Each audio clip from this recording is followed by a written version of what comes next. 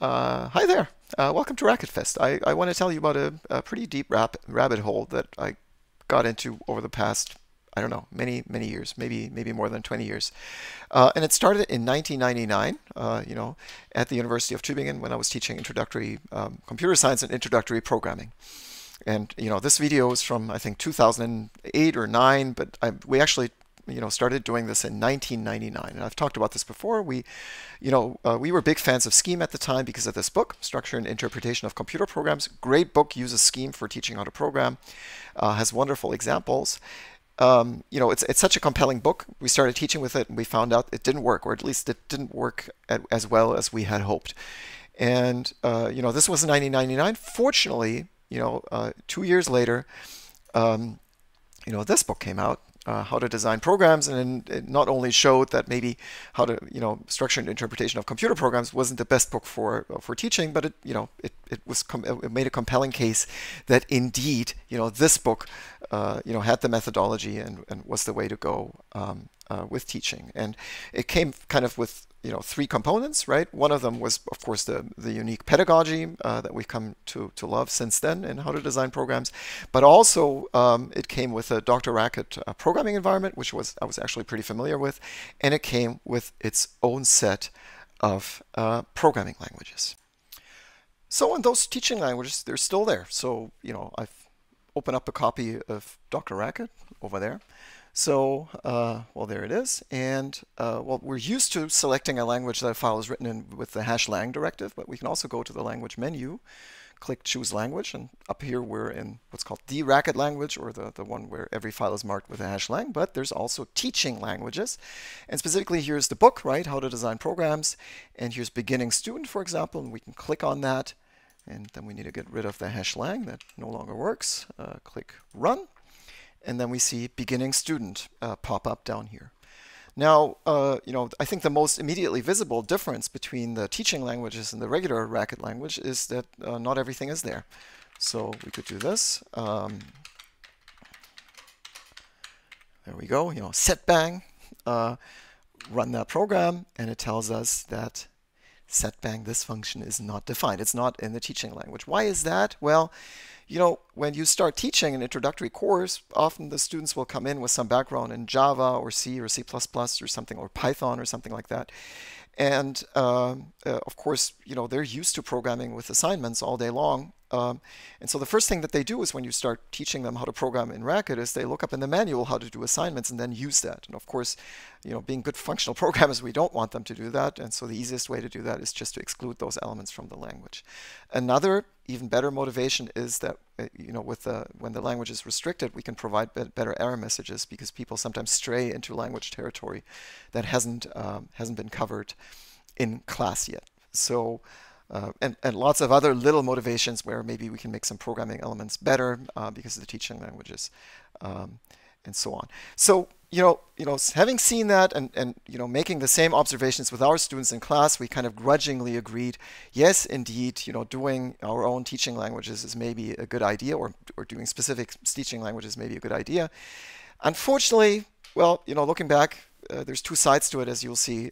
We didn't buy into the idea of just adopting the how to design programs programming languages, and instead we decided we were going to do our own. And I don't even remember the exact reasons.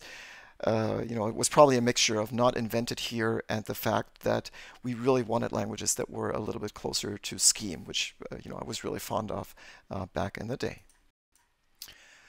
However, there was one aspect of the How to Design Programs teaching languages that I genuinely disliked. And well, you can see it here. This is an actual section from How to Design Programs. And you can see here, parts of the design recipe where, it says here there's a short description. Here's a template for the function. And here, this thing at the top that you see here, let me mark it out, is called the signature. It used to be called a contract. You can see that it kind of looks like a type signature, so it describes how many arguments and what kind of data goes into the function, what kind of data comes out. But of course, there's a semicolon, and there's a semicolon at the beginning of the line, so it's only a comment, right? And so signatures are a crucial part of the design recipe because they then steer the other steps of filling in the actual function definition. But they're just a comment. And the observation that we made with our students is that, well, students were fully aware that they're only a comment and that they weren't really being processed by the programming language. And so they were being very sloppy with those signatures. And so we strove to somehow fix that problem, address that problem. And so we thought about, well, how can we make this not a comment? How can we somehow get better about enforcing, encouraging, hopefully, students to write better signatures? So I'll show you how that turned out because you can actually, well, if you look closely, you can see the results of that today. So we're in the beginning student language of how to design programs, and I've just copied that fragment from the book into the buffer. And so I can do this, right? I can remove the semicolon and I can say, well, how many is the name of the function? And I can say it's a function. It takes a list of strings, so written like this, and a number. And so, of course, I need to add a bunch of parentheses.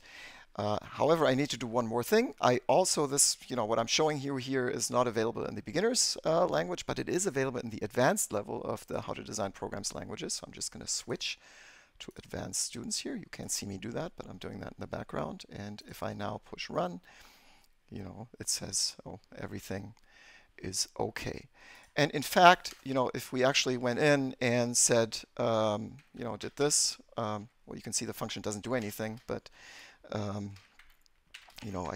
could make a mistake here, and then I could say how many of empty, something like this. I could run that program, and you can see here that the signatures, they're not just is the notation checked, but also while the program runs, there's signature checking going on, and you get an error message if a signature is violated, a so-called signature violation. And you can see here, oh yeah, well, somebody passed boo, and these things down here are clickable links, so I can see, well, this expression caused a problem. This signature here got violated, the number signature, and well, who's to blame? It's this particular function or procedure. So, that's what we did, and it turned into a paper. Let me switch to that. Hopefully you can see it here. Well, turned into a paper that we published at ICFP 2010. So this was already quite a few years ago. And, well, we first did it for our own teaching languages. And only when we'd done that and published a paper, various people approached us who were teaching using How to Design Programs, and they said, well, wouldn't it be nice if we also had signatures in the How to Design program languages? So we've been trying to make that work ever since. So what happened was that pretty soon after ICFP, we integrated signatures into the HtDP languages, but we faced one problem, and that had to do with structs, right? In the HtDP languages, you can make something like this, right? You can make a struct like this one. And the question is then, well, how do you integrate that with signatures? In particular, when you write, for example, a signature for, make pair, the constructor of this, right? You might say something like, well, we're going to make a pair of two numbers, but what do you put here, right? And well, it seemed natural that you would use the name of the struct type as the signature for the struct value. So you would write it like this. So that's what we did at the time. And the problem now was that people would sometimes accidentally type pair into the REPL, and then it would say signature.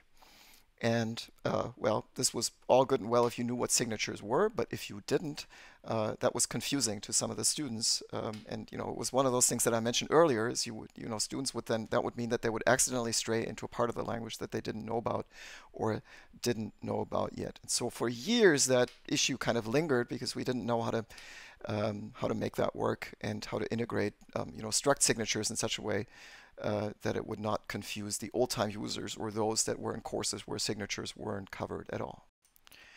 So it was until, it took until ICFP 2019 that I think Matthias Felleisen and I sat down to have a discussion on how to fix that problem when we came up at least with the first idea for a solution, namely that we would just use capital letters for the struct signatures, and you can see here that that turned into a pull request, and that pull request has actually been merged, and it is in the current version of DrRacket. But you know that pull request, well, it came in, well, it was merged in 2020. I'd authored it over a year before, so it lingered for quite a while. And you know the reason why it lingered, and I hope I can find that, is that yeah, I think Matthias called me and said, well, all you have to do is write a bunch of tests, right? And so this is where that kind of stopped in its tracks, right? Because I didn't know how to test this. And the reason for that is, well, if we switch back for a moment into DrRacket, you can see here that the signature violations are displayed.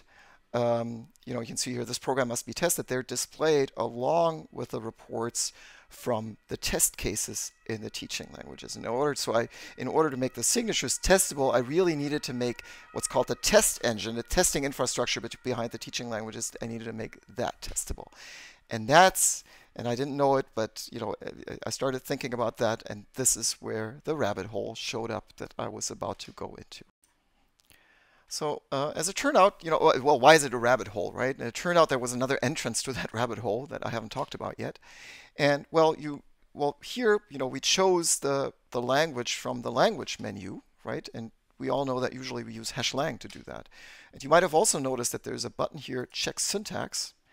And well, what it does is it makes, you know, various arrows here appear. So for example, how many, so it makes these arrows. And you might say, well, wait a minute, I see these arrows all the time when I use #lang, and I don't need to push the stupid check syntax button. And that's because the IDE for the #lang languages has progressed beyond what is available to the teaching languages.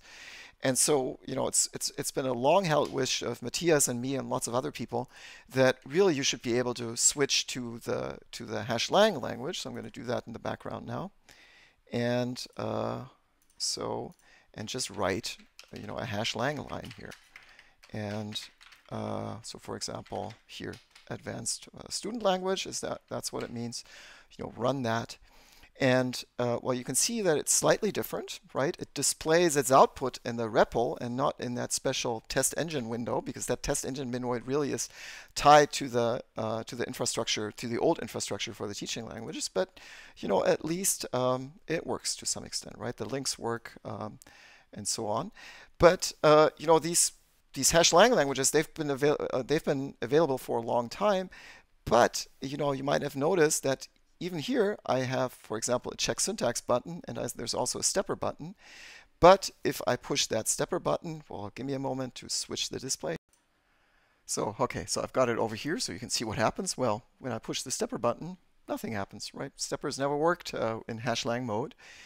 Moreover, you know, the check syntax button actually, well, popped up on another screen, gives me an internal arrow, and it's been like that forever, right? And so, you know, the #lang languages have, you know, have never been fully functional. Moreover, I mean, you can see some progress, however, because if you switch to DrRacket, a previous version of DrRacket, so here's DrRacket 7.8. Let me switch to that, and I copy that program in there.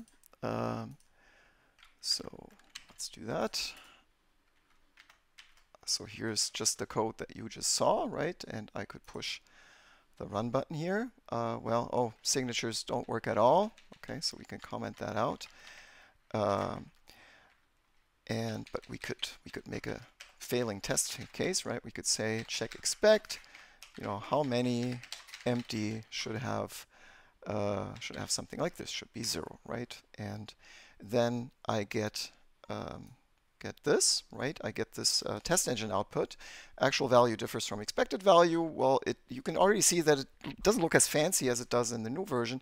And moreover, down here it displays a location, but that location is not clickable. And so that made the test engine basically unusable at the time, right? And so we've made some progress in version 8.0, and I'm going to tell you about how that progress was made. You know, it was it was desirable to make the #lang languages work, but obviously something needed to happen, and there was a reason why it had not happened in the years prior to. So at this point, I really needed to kind of write down what the rabbit hole was, right? I realized that I was in the middle of one. So I guess the first starting point was, well, I needed to make the test engine testable, right? The second point was, well, I wanted to make test engine output in the REPL work specifically I wanted links to be clickable.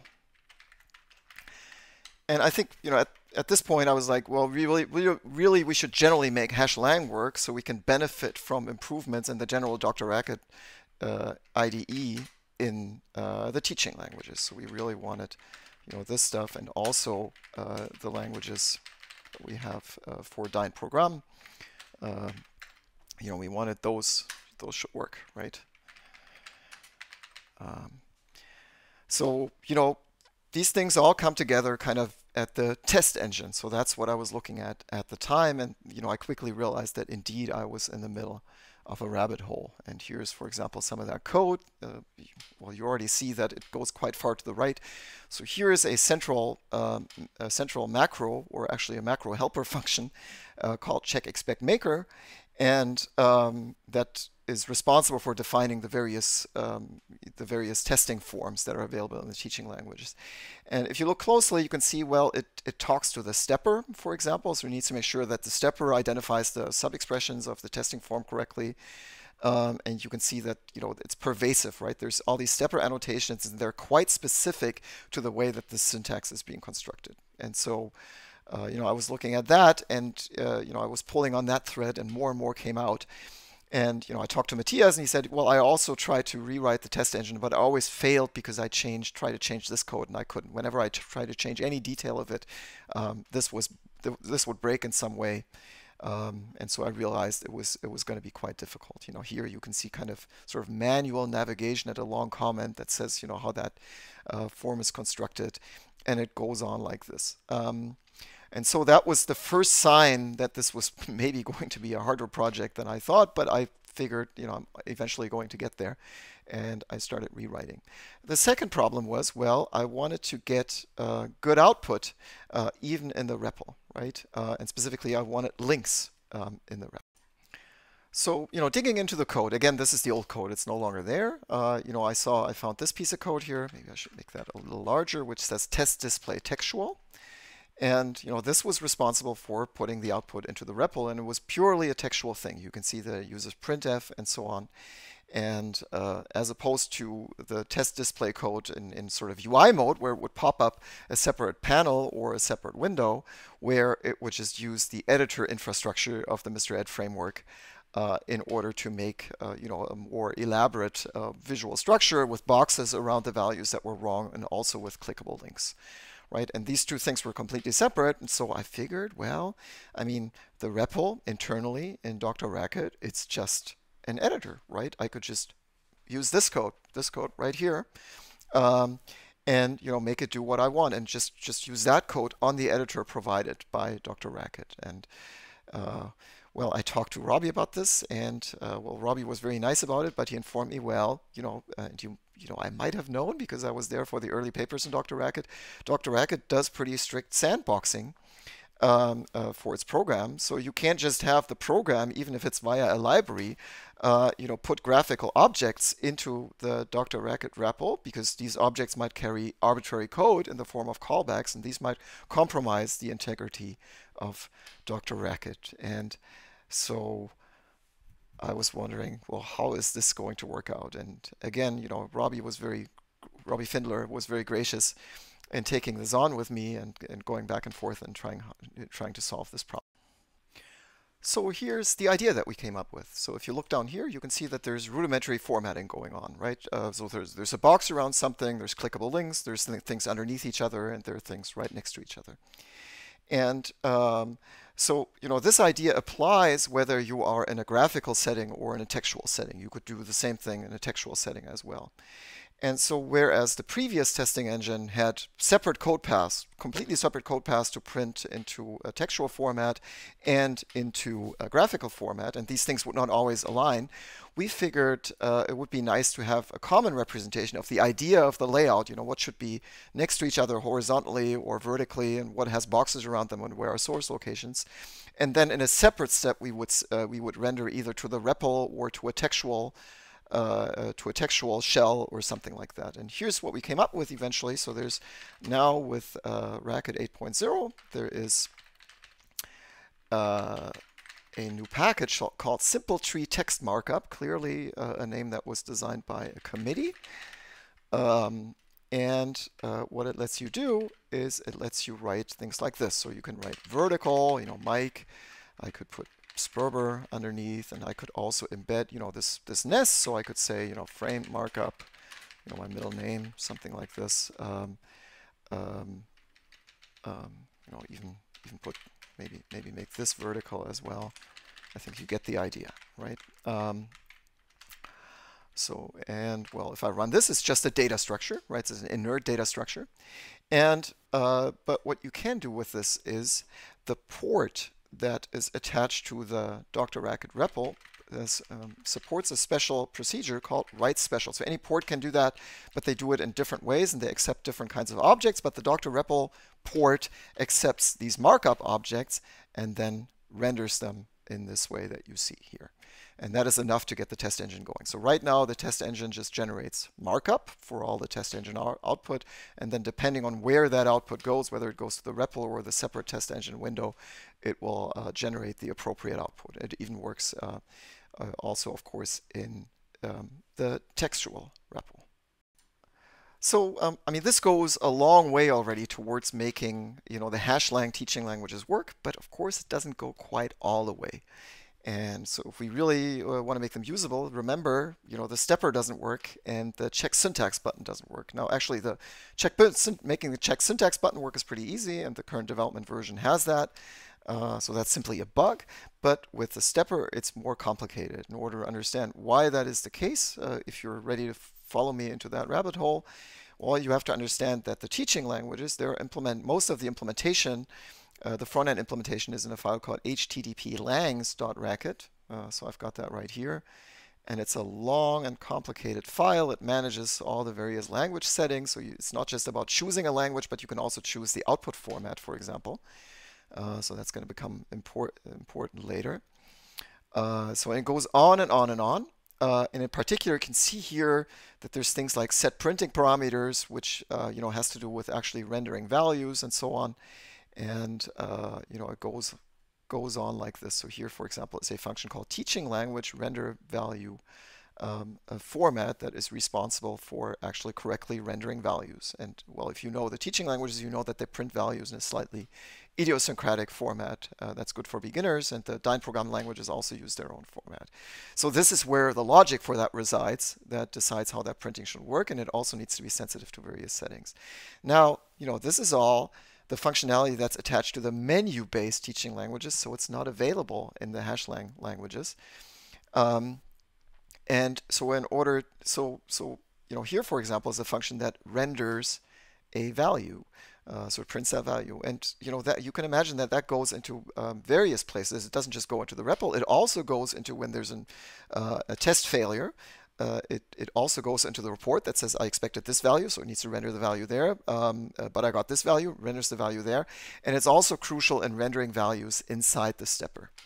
And now this functionality is no longer there. So in order to make it available to the stepper in the hashlang languages, well, what do? You could pull it into its own separate library, or you just replicate it, right? And if you look in the current source code, you will see that there's just a duplicate of that source code specifically for the stepper. You can see here render to sexp, and that there is then also render value function, set printing parameters, and this is all stuff that's been copied from how to design from HtDP langs.rkt. So it's not pretty at this point. Why not just move it into a separate library? Well, the point is that the implementation infrastructure for the hash languages, it can't know about DrRacket because you can use them also from the textual REPL, right? So it doesn't know that DrRacket is there, but quite a bit of the render value functionality is specific to DrRacket in the way that it prints images and puts the frames around and things like that.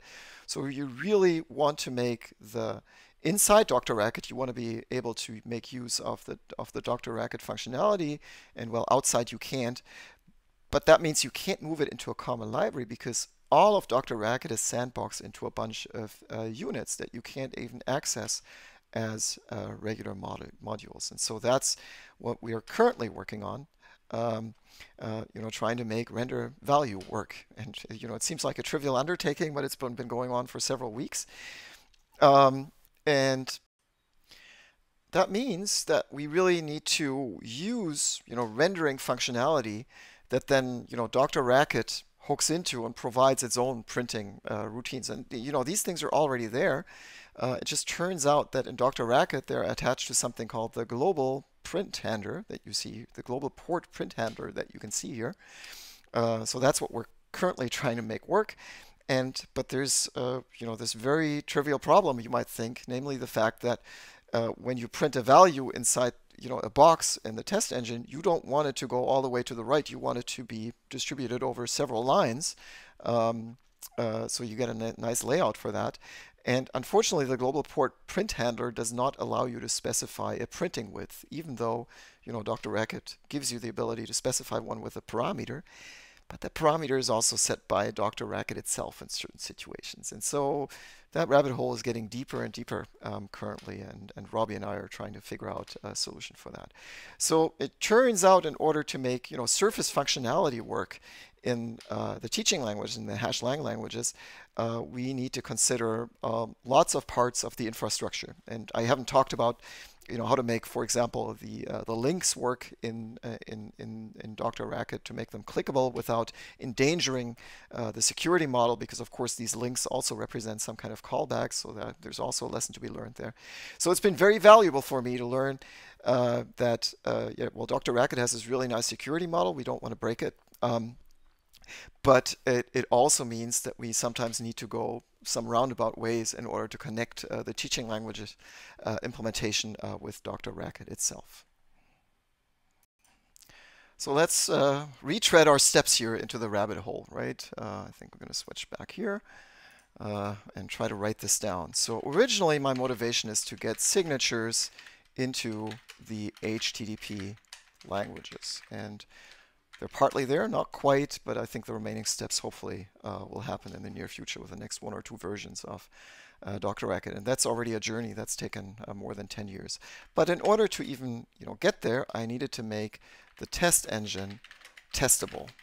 And that required essentially a rewrite of the test engine. While I was doing the rewrite, I figured we might as well make the test engine also work with #lang. So #lang plus test engine, and that required rethinking the way that test engine prints its output, because when it prints its output in #lang, it needs to print to the REPL, and we didn't have clickable links in the REPL. And so that led to simple tree text markup and the rendering support for that in DrRacket, which has arrived now in version 8.0. Now, even with that, right, the #lang languages are borderline workable, but they still lack a working stepper, still lack a working check syntax button as well. So I really wanted a workable stepper as well. And this led to the problem that the stepper needs to have access to value rendering. And the problem is that when we're in DrRacket, we want to make use of DrRacket's value rendering, and only when DrRacket is not there, we can't do that. But this tends to be tricky, and so that means we need to use standard functions for value rendering. And that function is global port print handler at the moment, so that's where we are currently.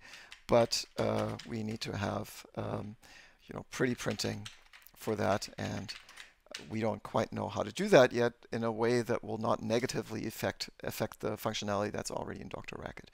And hopefully, once we're going to be done with that, we're going to be able to come out of that rabbit hole again, and then finally sort of look at what we've done, and consider ways to really improve the IDE and make it more usable, specifically for beginners. And that's what I'm looking forward to. It's hopefully just going to be a couple more months in the lockdown, and if you're interested in helping or generally interested in what's going on there, feel free to get in touch with me, and I hope you enjoy the rest of Racket Fest.